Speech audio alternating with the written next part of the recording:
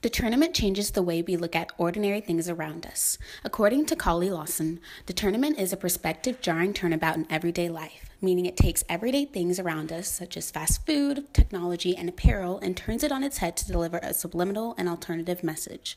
Examples of determinant can be seen in Saturday Night Live when they create sketches mocking real-life commercials, advertisements, and political views. In the sketch 39 Cents, SNL creates a commercial where they are attempting to mirror advertisements from charities seeking donations from television viewers. I'm Charles Daniels.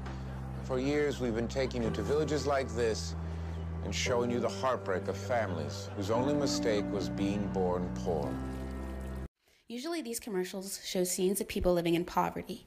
However, the person delivering the message is not always in tune with the culture or the people they are advocating for, which is shown in the sketch. 39 cents may not sound like a lot, but it can mean so much to these families. It's not even a round number.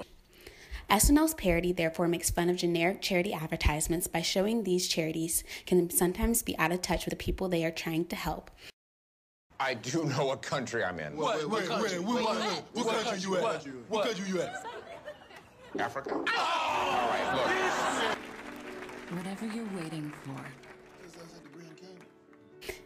In another example, SNL took the political issue of gun control and created a sketch in which they took a conservative stance on guns and made it more extreme.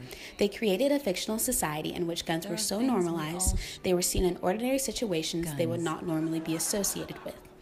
This causes the audience to question how guns have become ingrained in America's society. These examples show how determinant makes audiences think about the capitalistic messages society feeds them and how it manipulates them into thinking a certain way, most times without them realizing.